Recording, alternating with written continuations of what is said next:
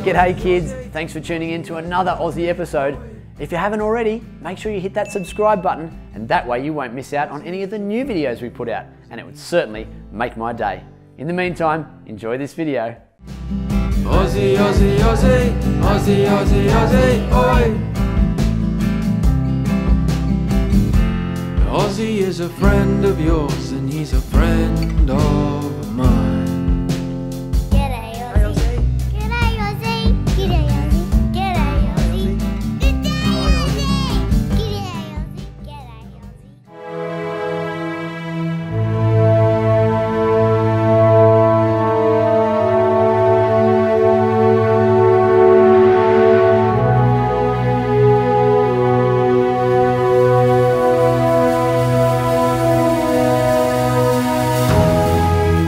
G'day kids, Ozzie here. Today we've come along to a very special place and we're going to learn about a very special day. We're right here in Canberra, which is the capital of Australia, and we're going to learn all about Anzac Day. Now this is the Australian War Memorial and it's Australia's national memorial to the members of our armed forces. Now Anzac Day is a national day of remembrance for all Australians and New Zealanders that served and died in all wars and conflicts and peacekeeping operations. It happens on April 25th every year and is a day of remembrance and celebration for all Aussies and Kiwis. First, we're going to learn more about Anzac Day and why it is such an important day. And we're going to learn about Simpson and his donkey, which is an incredible story from Gallipoli, and that is where the Anzac legend was born. But before we do, let's learn a little bit more about the origins of Anzac Day. Anzac Day is a very important occasion every year for Australia and New Zealand, as it's a day to remember those who fought and served for our countries in wars. Anzac Day happens on April 25th and marks the anniversary of the landing of our soldiers in Gallipoli in 1915. They landed in a place now known as Anzac Cove, and this was the first military action participated in by Australia and New Zealand armed forces during World War I. The word Anzac actually stands for Australian and New Zealand Army Corps, and it was during this time in Gallipoli that the Anzac legend was born.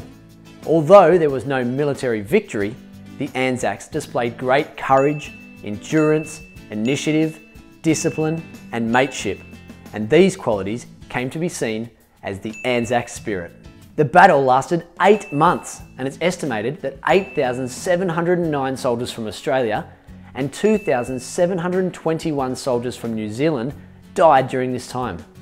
The troops fought very hard to keep our country safe, and that is why we live in such a peaceful place today, and why we need to pause and remember our Anzacs on this very important day. Anzac Day is marked by a dawn service, usually held early in the morning at dawn, which means just as the sun is coming up. Every year people march and come together, usually at a cenotaph, which is the name given to a monument remembering those who served. Service medals are worn by returned soldiers or their families, and rosemary and poppy flowers are also worn as symbols of remembrance. The laying of wreaths or flowers on graves commemorate those who paid the ultimate price in war. As part of the dawn service, speeches and poems are also read to commemorate this day. Among them is the Ode, which comes from the 4th stanza of a poem called For the Fallen. They shall not grow old, as we that are left grow old. Age shall not weary them, nor the years condemn. At the going down of the sun, and in the morning, we will remember them.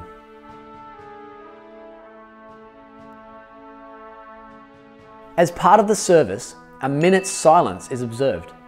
It's a time for reflection and to pause and remember those who were injured or killed at war. Before the minute's silence, a tune called The Last Post is played on a bugle. Then at the end of the silence, the bugle plays a tune called Reveille.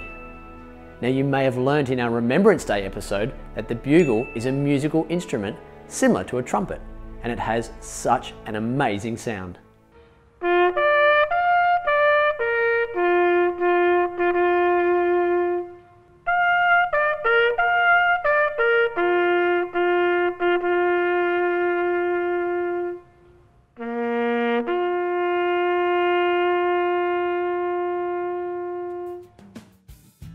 There are many stories of animals in war, but the most famous is the story of Simpson and his donkey. This is a story about a man named John Simpson Kirkpatrick who served for Australia in the First World War in Gallipoli as a stretcher bearer, which means he would carry the injured to the safety of medical treatment. But Simpson also used a donkey to transport wounded men from where they were fighting up the top down to the beach on Anzac Cove. Simpson worked day and night for 3.5 weeks, often singing and whistling while he was working, until one day, sadly, he was killed. Simpson was a brave man who represented the Anzac spirit as well as anybody else, but his donkey's role was just as important.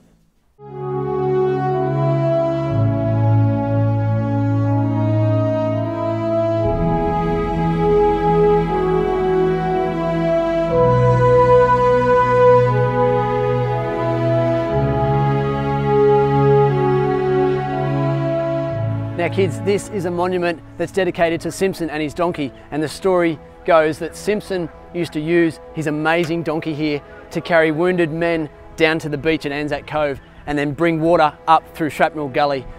So you can see just the size of these men compared to the size of this donkey. The donkey is actually quite small, but it's a strong animal and it played such an important role. You can see that he actually looks like he's really working hard. He's on a bit of a lean because he's supporting the weight of that wounded soldier up the top there. And you've got Simpson over here walking next to the donkey, playing a really important role as well, supporting that wounded soldier, making sure he doesn't fall off. And together, Simpson and his donkey are doing such an incredible job taking this soldier where he needs to be. Now this is such an incredible statue, and it was designed so that it could be touched. And you can see that his nose there, it used to be quite rough, just like this area here, but it's been designed so that you can touch it. And over the years, through all the kids and adults touching the nose of the donkey, it's actually been rubbed smooth. So if you get a chance to come along to the War Memorial here, it's encouraged to touch the donkey. You can see another really cool thing is that the donkey and Simpson are both wearing that red cross. And another thing I just want to point out, kids, is this red poppy, which is the flower that is used to remember and commemorate the Anzacs.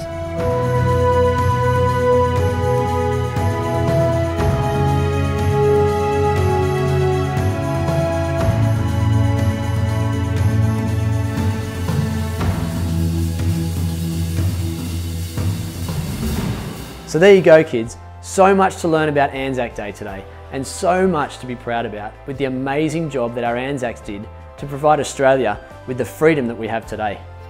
I hope it's inspired you to learn more about Anzac Day and maybe even join some grown-ups and get along to a dawn service to honour our Anzacs. Always be thankful kids and always remember them. We'll see you on our next video, and until then, stay keen.